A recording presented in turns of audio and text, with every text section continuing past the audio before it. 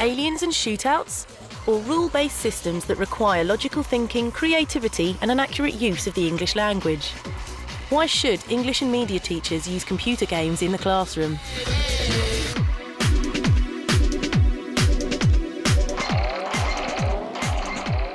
Let's imagine for a moment that computer games are the way forward for English teaching and see if we can make that into an argument. First of all, if William Shakespeare was alive today, would he write plays, would he write soap operas, or would he make computer games? It sounds like a silly idea, but Shakespeare's last play, The Tempest, is actually very like a game. It's got a magical fantasy setting, it's got puzzles. I think it would be, with a bit of imagination, quite possible to make an entire English curriculum with literature, grammar, language, narrative, and everything else you want in there, entirely out of games. Parkside Community College recently became involved in the development of Mission Maker, a computer game authoring tool. With it, they devised a 6-week media English scheme of work for Year 8s. As a class, the students conceived a story for a computer game. In small teams, they designed the different levels of that game.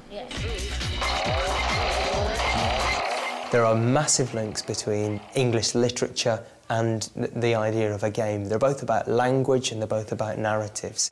OK, we've been thinking about games as narratives, as stories, and what we're going to be doing today is checking for and developing features of the narrative in our levels and the game as a whole. So each level is a chapter in the story, really. Narrative structure is in the game as a whole, but it's also within each individual level in the same way that you would expect there to be some kind of complication or development within a particular chapter in a book. You also want that to happen in a game. Write down here evidence or ideas about how you are going to make sure that you've got those essential features of the narrative in your game. And when they get the weight gun and then they find the head teacher, that should be the recognition. Our level's the final level where we're trying to kill the headmaster because he's the person that's thought up all this idea. And if we kill him, then the school will be happy again. The main focus of putting these computer games together is rules. They're based on texts, they're based on structure, and they're based on language. And they have a particular audience in mind. So there are usually 3 things that I want them to think about. So we need to address the reader directly, we need to give commands and refer to what's gone before and what's to come next. Yeah. So give them a flavour of what's gone before. So you say, you've collected the key and you've got access to the building. Think about the text that would link level 2 to level 3. How do you move from that part of the story to the next part of the story? What I want the students to think about is how they then move between the narrative phases. And one of the ways that we can do that in a story is through narrative markers. We can do that also in a computer game through this idea of pop-ups. You reach a certain point and you're given a little bit more information. One aspect of the work we do is with narration. It's a really excellent way of asking the students to put down those narrative markers. So they have to write and speak in character, and there can be no room for ambiguity. So it is quite challenging, and it's interesting to see them recording, reviewing, and getting it perfect. 3 sentences, nearly. Yeah. Well, no, it's 3 clauses. Yeah. You've got to think about the player listening to this. Which I've lost. Hi, I'm from Parker's school. I need my purse which I have lost. If you can find it for me, I will give you a key to open the school gates. I think the female stormtrooper would be good because she looks quite a lot like an evil teacher. Sometimes you need to give students a bit of a checklist as well. So when they're thinking about character, we ask them to think about props character types, the 8 basic characters that you would find in any narrative. And the students will often use those to make sure that they've included those at some point during their level. So usually we're looking for a hero, a villain, a donor, a person who kind of gives something to the hero. It makes sure that it's not boring, you've not got lots of aliens just being shot at, and we're actually telling a story rather than it just being a shoot-'em-up game. so that'll come as well. I think using computer games in teaching does appeal to girls and boys in different ways. The girls tend to think of the game, I think, in a bit more cerebral fashion. They're looking at the consequences, they're looking at the language. The boys obviously are influenced by the choices that they can make, thinking about the characters, the way that they can manipulate the characters. You don't get this map in the game, you know, you don't know where you're going. All these different characters trying to kill you. How the girls express themselves in the kind of games that they produce, I would say that they're less visual, their games, but more considered. There's usually more of a story behind the girls. The boys, it's a bit more visual. You can see the things, you can see where you are. They choose the settings, the characters, so that it's more appealing to the eye. If you're not able to use game authoring software, then you can also use presentation software to show what the levels would look like. And then you can ask students to think about how the levels would fit together, and that's something that they could draft out in groups, or they could use cards to make sure that they're showing how they would build their worlds that their games take place in. And you can also get them to think about the rules, the way that consequences of a player's actions impact upon certain objects, or if this happens, then that. So how difficult have the staff found it learning to use the software? And how have they employed it in their department? Yeah, so there's my training on the software is a couple of hours, and then playing with it and trying things out. And it's a lot of trial and error. It's much easier within a media environment to say, actually, I don't know, and to be very honest with students than to share that. I will give you money if you help me. We've tried not to land all members of staff with lots of new things to learn at once. So, for example, one person might be responsible 1 year for developing a course which uses games authoring software, so that they have time to become expert at that with a number of classes. And they have then got the skills that they can train others in using.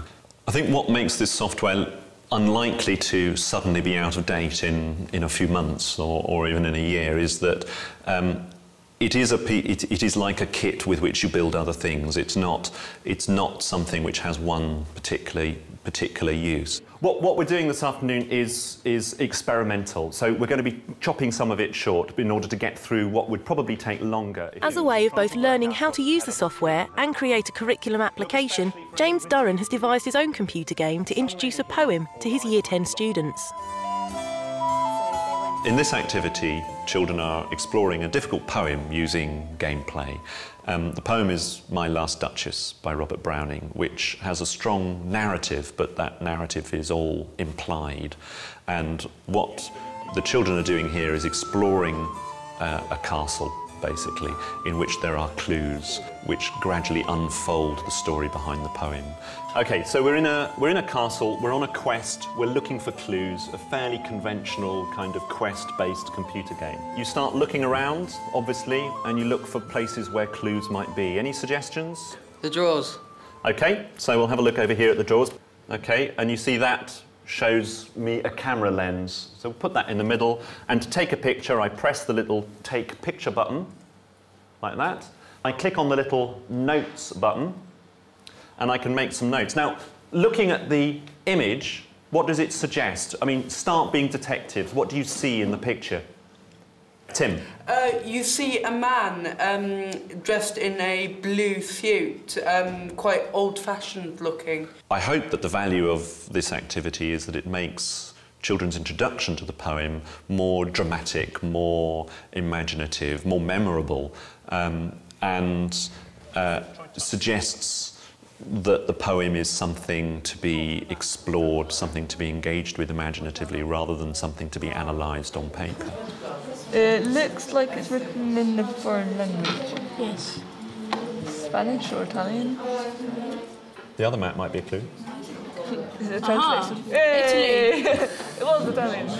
I have a feeling that all the fragments of text add up to a poem or something, which... Okay. I think it's something to do with her death, or someone's death, this woman's death.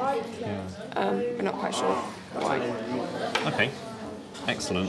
So, death. We want to experiment with this is because it's just getting a feel for something which I think is going to be increasingly important in the future, which is children learning and interacting in virtual spaces, in virtual environments. You may find that that lever has opened something. Aha, there you go. We might need a key from back there. We won't have the key. We have the key. What? A dagger? No, is there another door? Can we see another door? I want to go up and see. Is there anything else? What's behind that? Quick clue, if there's a curtain, you might find that the knife helps to get through the curtain.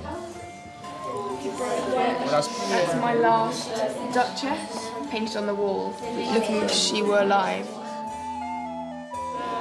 How did the students feel about this lesson?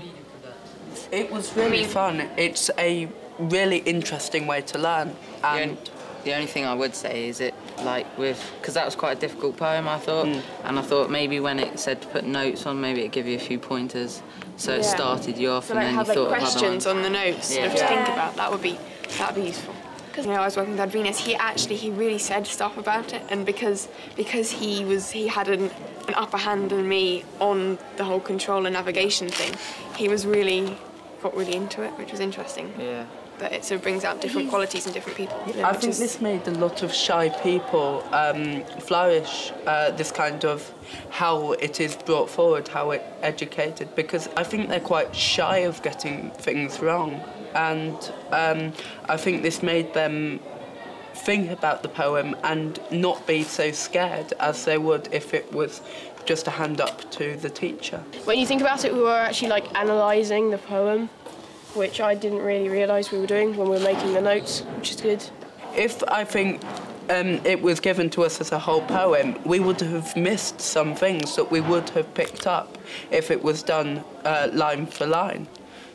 James reviews how the lesson went with Anthony. Grinning is I feared that it might just not really work, that they might find it too childish, or that they might find just the software too tricky to navigate without having practiced. But actually it worked okay. Where children were experienced at gameplay, they did so much better because they had an intuitive sense of how to find things. They were more adept with the cursors and the mouse. Much more adept just in terms of their dexterity at moving about, but also they knew some of the conventions. There was lots of speculative talk, lots of interpretative thinking and talk going on. Certainly some of it I think is too obscure. And probably it would be better if the fragments were shorter. I learned lots from doing it, and it was worthwhile just doing it in terms of the learning that happened in that lesson as well, about the text and so on. It's quite possible that English teachers would understand the abstract argument for why computer games might fit into the English curriculum, but still be nervous about them because they don't have any personal experience of them. There are quick ways around it as well, of course. They can look at games magazines, they can get kids to bring their own games in and play them through an interactive whiteboard, and they can be the experts. They can use trial versions of games they can download from the internet that just give them a little bit to play. There's a lot they can do without having to spend 70 hours playing a role-playing game online. Computer games and other media raise the question about what it means to be literate in the 21st century. Literacy is something we've always seen as a linguistic skill, reading and writing. In fact, it's now become much more than that. Your mobile phone used to be about language, now it's about language, video, the internet, photographs and other media. Children need to be literate in all of those media, and that's why we need to expand into forms like games, films and television.